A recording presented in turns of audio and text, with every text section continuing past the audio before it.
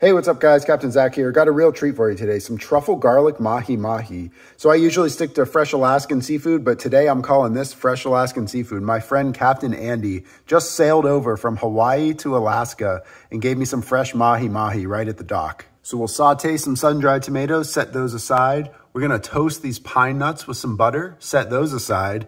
Then we're gonna coat this fresh mahi mahi with some truffle garlic parm blend.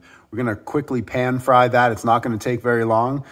Plate it up, then we'll toss on those sun-dried tomatoes, those pine nuts. That's gonna be absolutely delicious.